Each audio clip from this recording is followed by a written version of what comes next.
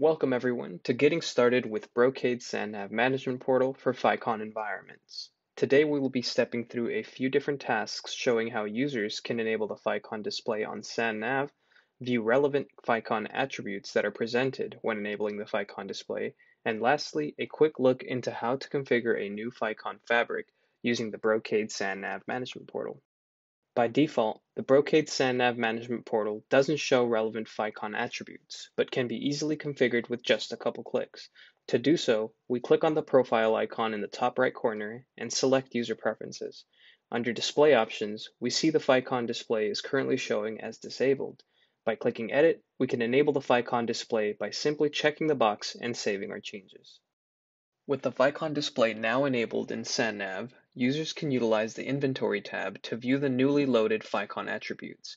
For example, when viewing host ports, users can now see the fiber channel address, model, manufacturer, sequence number, RNID tags, and machine type, all of which is helpful data for FICON users.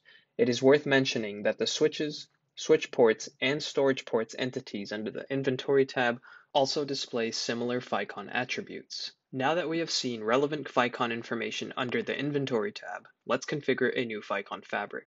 To do so, let's navigate to the SANnav tab and click into the SAN Configuration sub-tab on the left. Clicking into Logical Fabric Management Configuration and selecting the FICON Fabric tab allows us to view currently configured FICON fabrics as well as the option of creating new fabrics using the Addition button on the top right. We simply start off by naming the fabric, assigning a fabric ID of 101, and adding a description.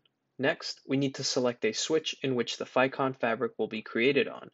Let's select our X7 chassis, modify the domain ID to match what is configured on the IOCDS on the mainframe, and name our FICON switch.